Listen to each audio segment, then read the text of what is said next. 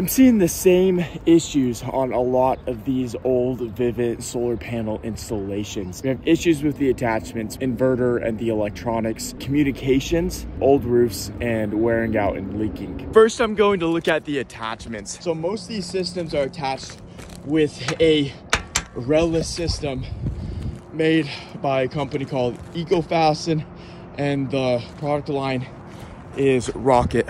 I'll go ahead and link the manufacturer below so you can get additional resources on buying replacement parts or manufacturer specifications outside of what I'm talking about. But here's some common issues right here. So right there, I haven't touched this system. If you just zoom in right there, you might be able to see it, but those clamps are not tightened to the panel. It clamps to the frame of the solar panel and then bridges to the frame, so that the frames on the panel is kind of the structural part of the system, and then these attachments just hold the frames together.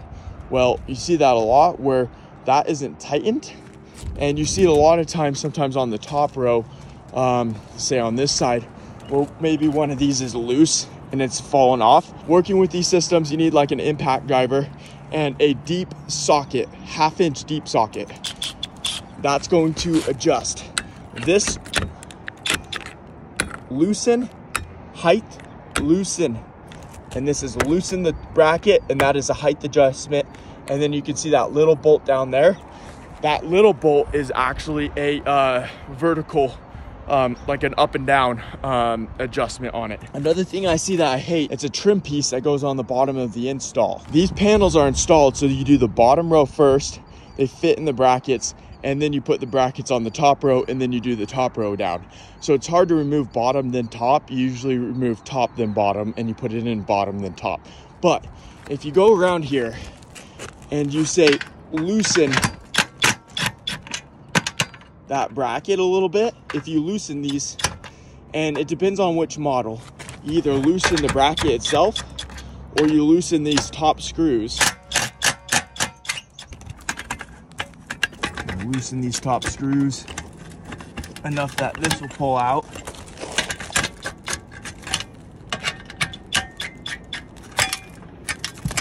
You can pull off this trim piece. It's like they're painted, they're not like anodized. And the paint on all of them starts to chip after like 5 years. And so what you can do is, you know, you could work your way along your gutter, loosen those bolts, and pull each of these trim pieces off. You could pull all those off, and you could take them down, paint them, let them dry, and put them back on. And then the system's not gonna look as like, it looks like shit on the roof. It's gonna make it look better. So I'm gonna do that with this one.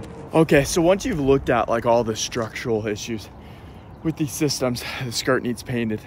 Some of these attachments need to be tightened down that have fallen off or been loose. The next thing that I see for common issues is solar panels being installed on old roofs that should have been replaced before they were installed. So in this situation, we have a bunch of leaking going on here. So I'm taking these panels off so that the roofers can come in and make repairs. This is a very common situation. So it's attached with a lag screw to the rafter that runs up and down on this roof. Flashing goes underneath. This flashing, sometimes they cut the shingles.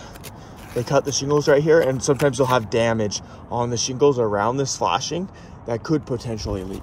I removed this top row so you can see a little bit better. So essentially what goes on with the reliance system is you have to have your attachments land exactly where the edges of the panels are.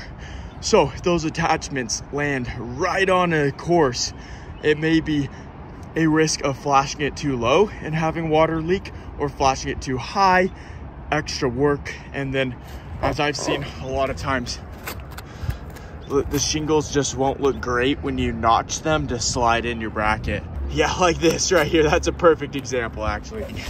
So you have a break in a shingle right here, and then you have this notched like unnecessarily high.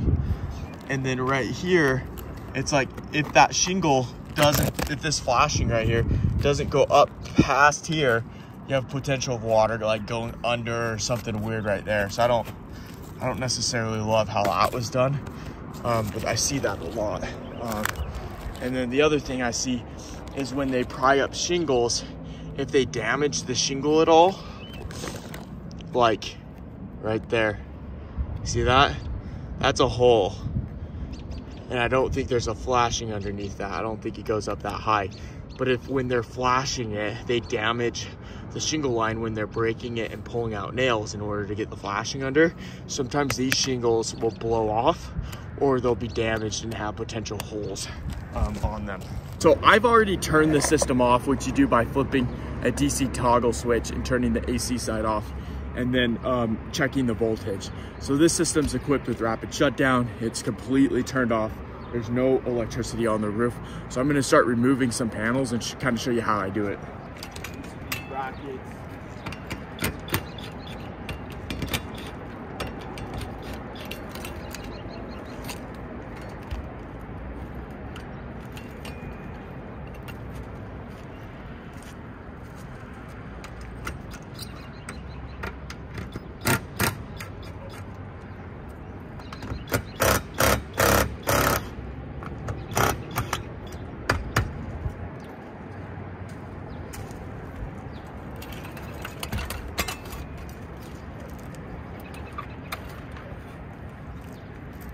Be careful, all these wires are attached under here. Some dikes.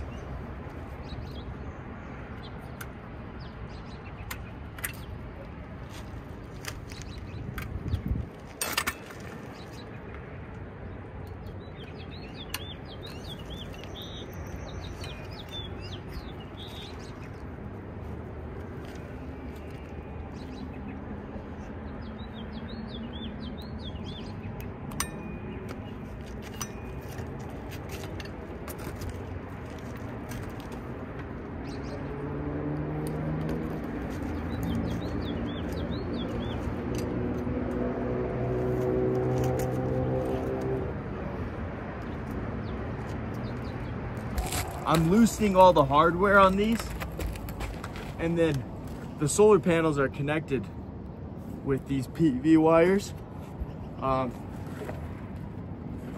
You can just disconnect them with your hand, but I have like a little tool where you kind of slide it in here and you can pry them apart. But one of the problems I see is the wire management. If you just look at this, these wires are just kind of coiled up, just like slapping on the roof with a couple zip ties.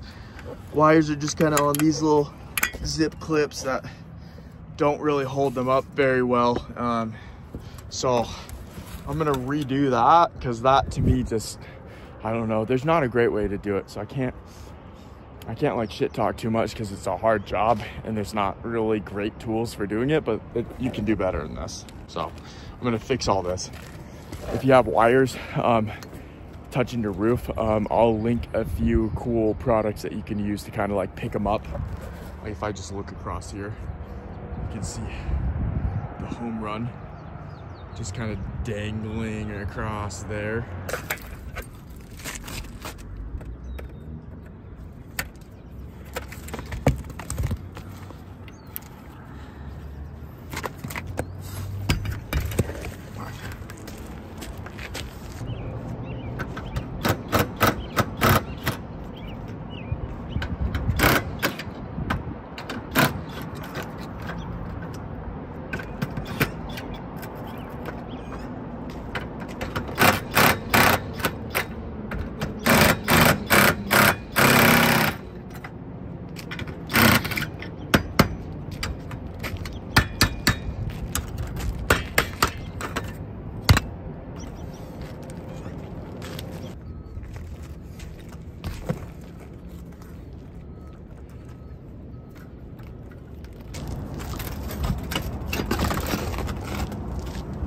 Sometimes you'll see electrical issues inside these boxes.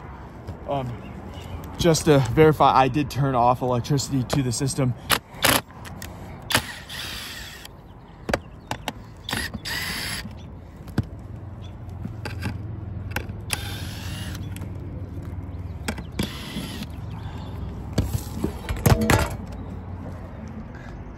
All right, looks like we have some terminal blocks in here that were not used. and then everything's just in wire nuts. Circuits are, I'm gonna pull around on these since I know it's all off. Nothing's burnt up, no apparent problems. I might actually just switch over to those terminal blocks. On that little gem right there. So these terminal blocks, I see a lot of issues with them because people like just strip back the wire poorly. Like, look how far that's stripped back. It's ridiculous. So I'm gonna redo these terminal blocks here. I don't know why it pisses me off so much, but like, I hate how these things chip. They just look so bad. I'm like, I would have rather them just be silver. Like, some products, I think you have like a mill finish, it's just silver. Then you can have like maybe a clear anodized that will protect it, make it last a long time, not rust. And then you can have a black anodized. I hate anything on the roof that isn't anodized or stainless steel. Like, all of this stuff is just garbage. So I'm gonna try to paint these up and make them look a lot better. Let's talk about the inverters. Generally, Vivint and these big box solar companies have stuck to the main inverter manufacturers out there, which the two top in the US is SolarEdge and Enphase. With both of these systems, I see problems with communications. Essentially what happens is these systems communicate through your Wi-Fi, an independent cell kit, or they were hardwired with Ethernet cable. Most of the time, they're on the Wi-Fi or the cell kit. The cell kit, like recently we had a change in network, so we're now on 10 million G or 6G or 5G or whatever. 3G no longer works. So if you have a cell kit and it's 3G, your data's probably ran out and it probably doesn't communicate anymore. So that needs to be replaced. A lot of times when there's a Wi-Fi kits, you'll change internet providers or move your router, or something will get unplugged and the system will need to be reset and it won't communicate either. So the best option is to hardwire it, but it can be a pain in the butt. I got some videos on kind of how to do that you can check out on my channel. I would recommend hardwiring whatever inverter system you have. But here's your problems. If you have an issue with your system, you're not gonna know because you can't monitor it. And if the manufacturer needs to send you a warranted part out, they won't, because they don't know you have an issue. And along with that, they didn't have monitoring to your system, so they don't know why the issue happened. If something went bad, why your system was producing power, the manufacturer will have that data saying, oh, an optimizer went out, oh, the inverter failed. And they can literally log into your system, run diagnostics remotely, verify the issue, and just ship you out a replacement part. But none of that can happen if you don't have an internet connection to your solar panels. So that's a common problem I see. This system was SolarEdge and it has power optimizers on it. It's very common for SolarEdge optimizers to go out. If you have a system, you at least have one or two that'll go out throughout the lifetime of the system. It's just inevitable. So you need to be able to get a replacement one, get on the roof, take the panel off, replace that optimizer, and then reset it up and everything. If you have an optimizer or even an Enphase microinverter that's not working on your roof, you have like one panel that's not producing power. You could have your system running for years and not know that 3 of your panels aren't working and you're getting, 10% less electricity from your system, and then you have a small electric bill. So that's a common issue we see. Another one is with SolarEdge, you have a central inverter that all the optimizers send power to. If that goes out, which they do sometimes, they have like a 10 to 15 year warranty on them. If that goes out, your entire system's off. So time and time again, I'll see people who have that SolarEdge inverter go out. It'll be a couple months down the road, they'll be like, oh, my power bill's kind of high because you're eating your credits, you're not producing power. And then it'll be like, oh, my power bill's like $300 a month. And then they'll go out and see, oh, my solar panels have been down for 3 months. And now I've used up all my credits I built up with the power company. I now have an electric bill. And now I have to like try to find somebody to fix it, order in a part. Can I even get a part? And this might be pushed out for months, if not even years. A year or so trying to get a replacement part and getting their system back on. And you might be stuck with a loan and a solar panel system that doesn't work in a power. On your hardware, you can see some kind of brand and you can go on Google and you can call them and say, hey, look, hey, Solar Edge, I have a Solar Edge inverter. I don't have access to my monitoring. Can you help me set this up?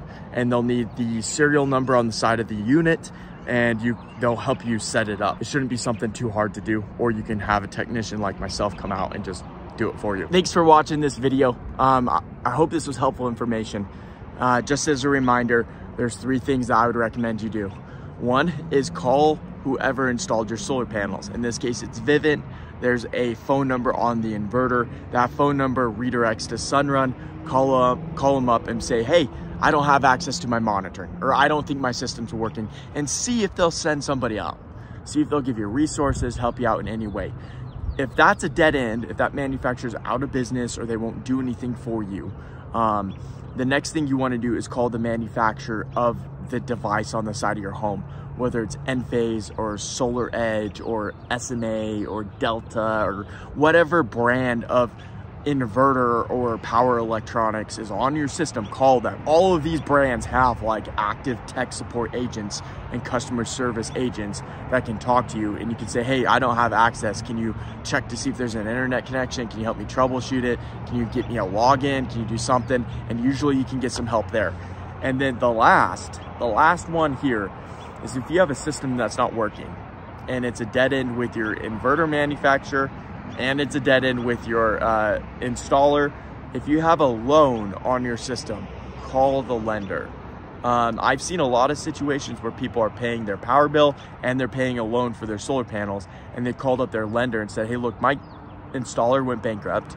My warranty, it just isn't there anymore because of that. I'm paying my power bill and for this loan. What can you do? And a lot of times the lenders will actually help out more than what you think, because they don't want customers to default on their loans. They want the systems to keep producing in order to keep making money on these loans. A lot of them have like built-in programs to help like repair systems, to help make sure they're working, insurance programs, or sometimes sold with it. And that can be a great option. Man, one more option for you might even be homeowners insurance. A lot of times when there's roof leaks or house fires or something really bad on a system and it's like a total loss, you can go to your homeowners insurance and talk to those guys and see if they cover the solar panels or will help out with an independent contractor doing the repairs. So hopefully that's helpful information. Thanks for checking out my channel and supporting my brand.